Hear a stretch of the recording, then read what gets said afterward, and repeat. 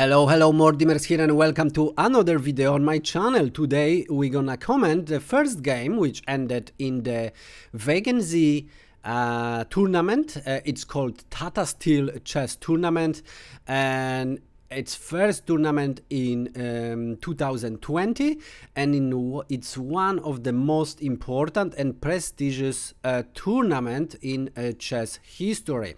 It started in 1938, and firstly it was the tournament for only Dutch people.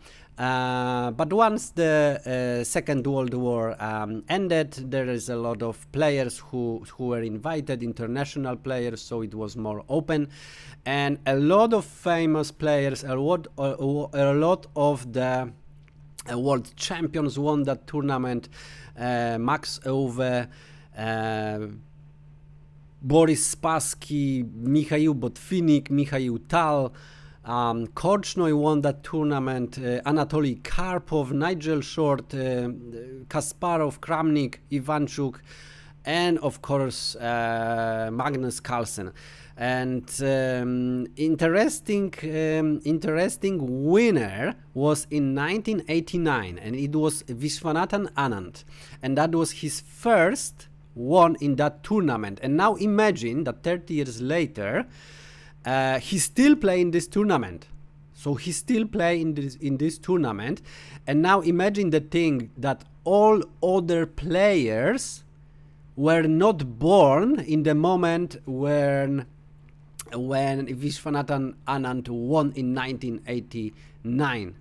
That's incredible. But actually this story it's partially true. I mean, it was true until a couple of days ago when Jan Nepomniachtchi resigned from this tournament because he said he is too tired and he want to just prepare for the candidates tournament this year later. So another player joined, Sergei Vityugov.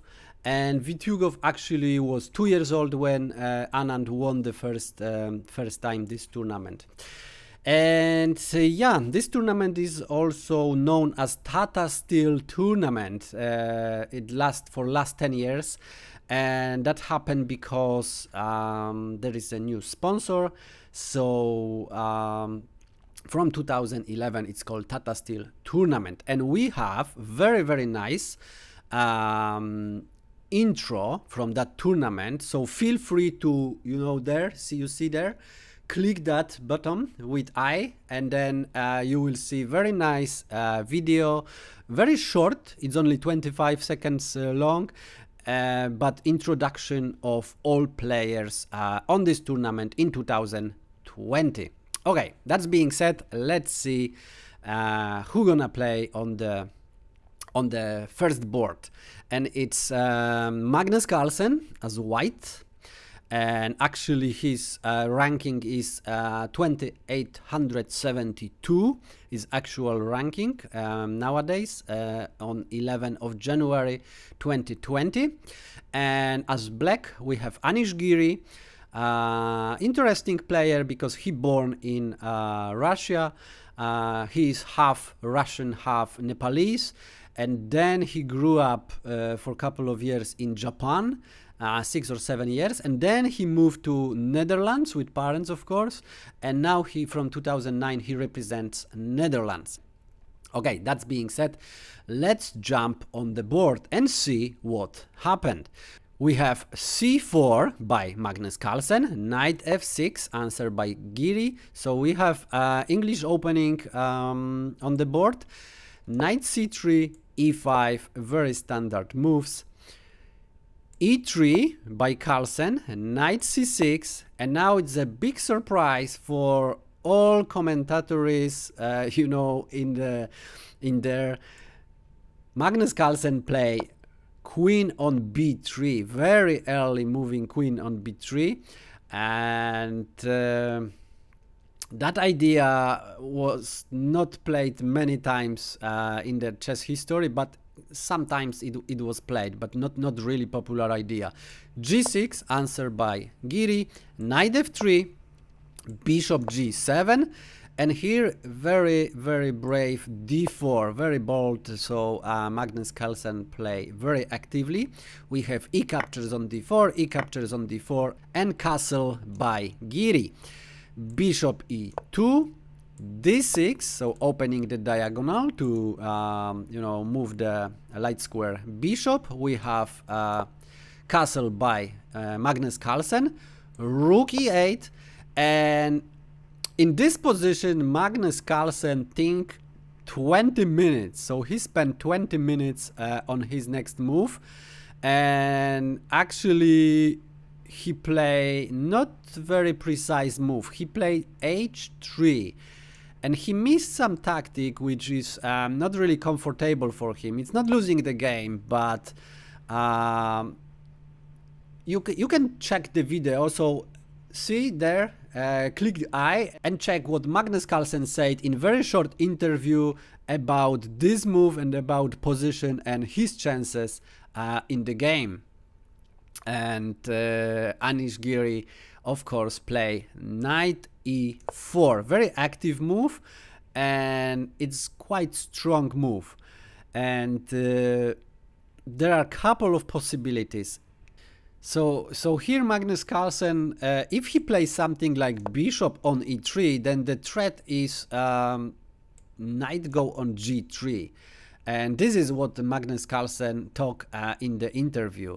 So not really great position for white, not much counterplay. Carlsen probably would have to take on g3, and after rook takes on e3, because there is no defender now for this pawn, maybe queen d1, as Magnus mentioned in the interview, bishop f5, g4, kicking that bishop, but bishop can go actually on e4.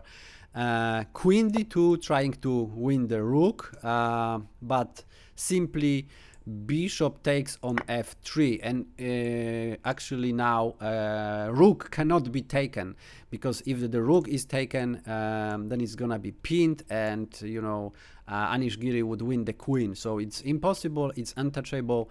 So would have to play bishop takes on f3, bishop would take on d4, and then now we have a threat, some nasty discovery here.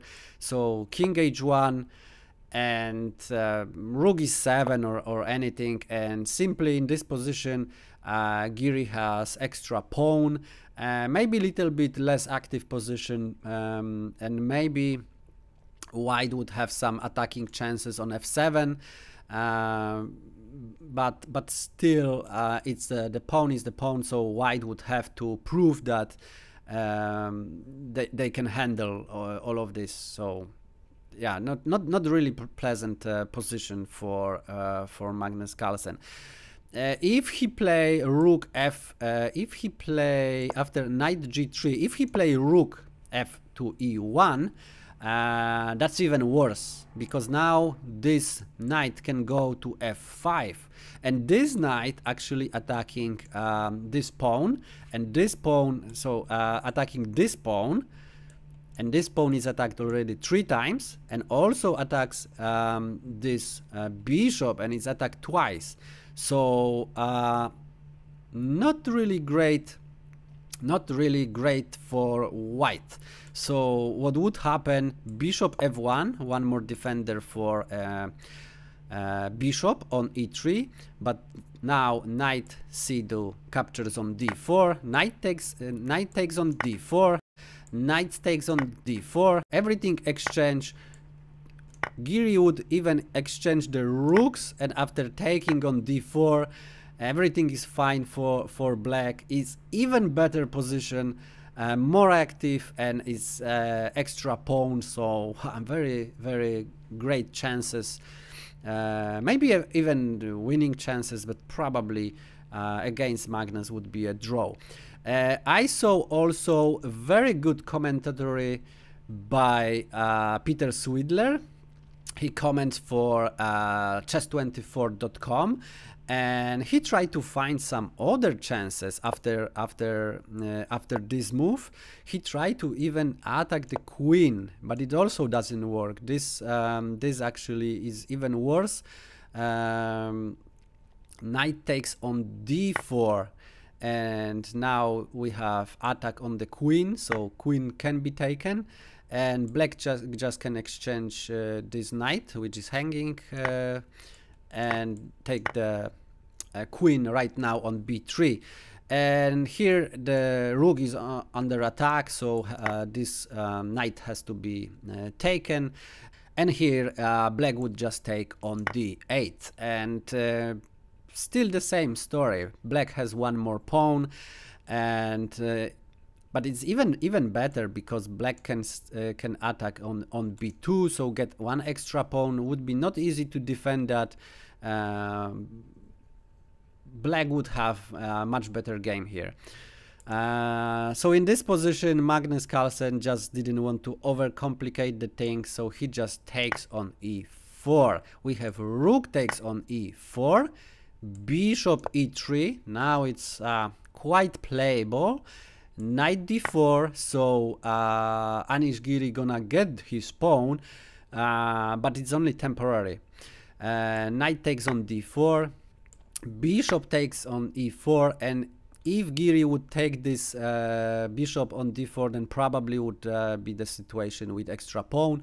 But Magnus Carlsen play bishop on f3, attacking the rook first, and of course rook has to move, so rook is moving on h4.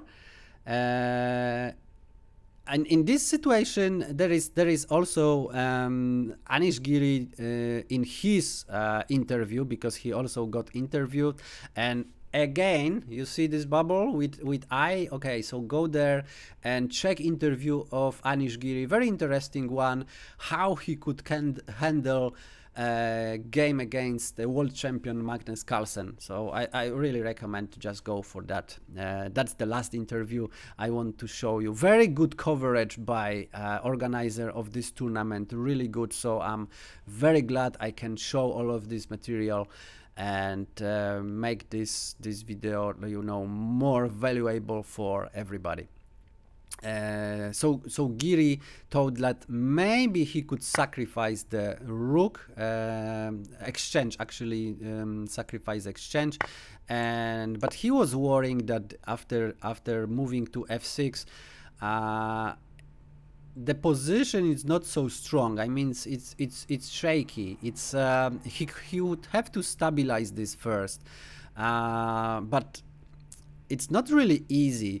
This queen, this rook actually can put some pressure on f7, and maybe even this bishop also can put this pressure. Not really easy situation, especially pawn on b7 is also under attack. Really hard situation for black. So that's very good that he didn't go for this. He just go rook on h4. Magnus Carlsen exchange with tempo, so rook had to move twice. Bishop on b7 now, and this is the move what you heard in interview. So Magnus Carlsen take back his pawn. Bishop takes on b7, queen takes on b7, rook c4, and rook a to c1 by Magnus Carlsen, and that's actually probably force Giri to exchange. There is other option, like he could play maybe rook b8 and play some moves like queen takes on b8 and play with queen against two rooks, which is not comfortable for white. Rook c7, maybe a5, a4, queen d4, centralizing the queen, but it's not comfortable to play against two rooks. Usually two rooks stay better than the queen, but in this position with extra pawn, probably it would be very drawish position, but definitely more interesting. Anish Giri in this position, however, just decided to exchange the rooks on c1 and c5 as the c pawn is attacked twice. and we have rook on d1, so Carlsen start to pushing on d6. It's some pressure on d6 at this moment, but we have rook b8, and in this position Carlsen just took on a7, Giri took on b2, and what can I say? It's not much to play for both of the players. It's the ending where black has two passed pawns and white has one passed pawn, so there is nothing to do for white. It just has to accept the draw. So Carlsen just do it by taking on c5, and yeah, d takes on c5, exchanging the queens this way. King goes on g7. We have rook on c8, so putting the rook behind the passed pawn. But Giri just took on a2. Carlsen took on c5, and in this position the players agreed to draw. So yeah, that's the first game, and I hope you enjoyed that, and yeah, see you in the next one.